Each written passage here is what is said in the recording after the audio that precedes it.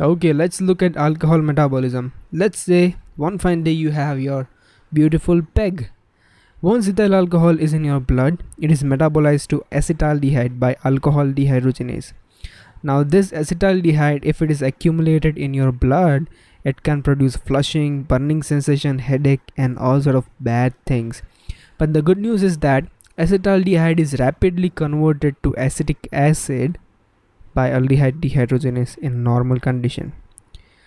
Now if you have sometime an idea to drink methyl alcohol will be converted into formaldehyde by alcohol dehydrogenase, and formaldehyde will be converted into formic acid, which can produce ocular toxicity, snowstorm of vision, right?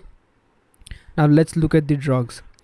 If you give patient disulfiram, it will inhibit aldehyde dehydrogenase and acetaldehyde will accumulate in the body. This is called disulfiram-like reaction. The disulfiram reaction. Acetaldehyde will produce flushing, burning, headache, etc. Right? Fomepizole inhibits alcohol dehydrogenase, which is helpful in methyl alcohol poisoning because we don't want formic acid to be accumulated in methyl alcohol poisoning. But the mainstay of treatment in methyl alcohol poisoning is you give ethyl alcohol. If you give ethyl alcohol, that will saturate the enzyme store. There will be no alcohol dehydrogenase to convert methyl alcohol into formaldehyde, and hence there will be no formic acid formation, right? If a person is taking alcohol for 20 years and you give disulfiram, that will accumulate acetaldehyde in the blood and that will cause disulfiram reaction, right? Other drugs causing disulfiram like reaction are metronidazole, cefoperazone, sulfonylureas and griseofulvin. These drugs also inhibit aldehyde dehydrogenase. In methanol poisoning, fomepizole inhibits alcohol dehydrogenase enzyme, not aldehyde dehydrogenase. Here is the alcohol dehydrogenase. Ergotamine works on alpha receptor, and you know that alpha 1 receptors are present in vessels, and on stimulation of that alpha receptor there will be vasoconstriction, so that will be helpful in migraine and postpartum hemorrhage. But if a patient is having ischemic heart disease, you constrict the coronary vessel, he will have myocardial infarction, so that's bad for ischemic heart disease.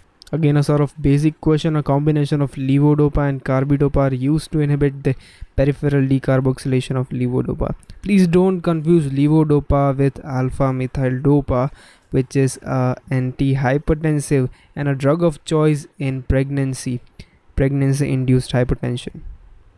This question is about radioactive iodine. The main mechanism by which radioactive iodine work is by emitting beta rays, and this beta rays damage the substance of thyroid. Okay, so there'll be damage to the substance of thyroid and that person will get relief from hyperthyroidism or papillary carcinoma of thyroid. Next question is about Wilson's disease. What's Wilson disease? It's also called hepatolenticular disease. There is deposition of copper in liver and basal ganglia. Hepatolenticular disease. Now if copper is deposited in basal ganglia, you'll have a sort of movement disorder. That's but natural, and the movement this disorder this guy is having is wing beating tremors, right? When Wilson's disease.